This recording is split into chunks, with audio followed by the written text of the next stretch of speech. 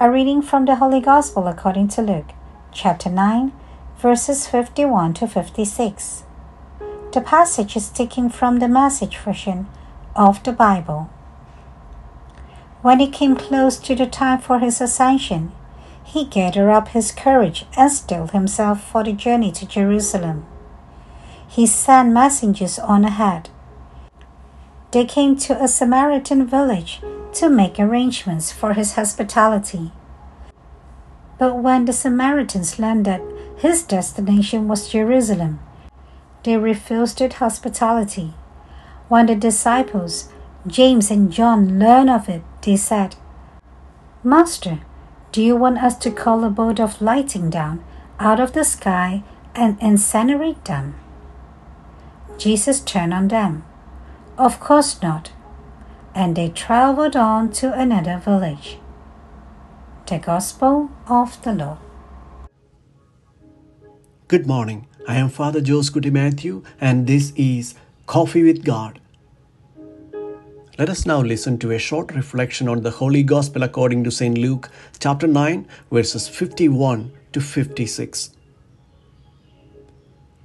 Misguided zeal for Christ. October is known as the missionary month, beginning with the feast of St. Therese of Lisieux, the patron saint of the missions.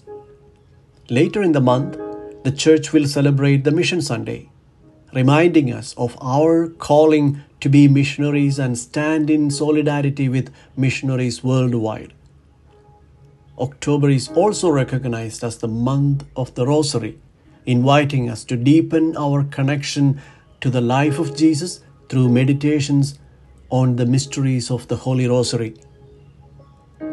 The life of St. Teresa of Child Jesus illustrates the little way which encourages us to approach God with childlike simplicity and to foster a loving father-child relationship with Him.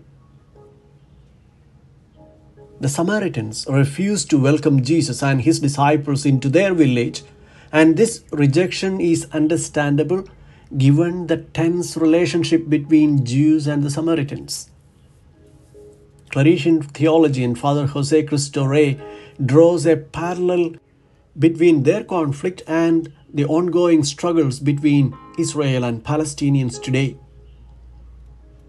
The question of James and John, "Shall we call down fire from heaven to destroy them?" reveals their misguided zeal.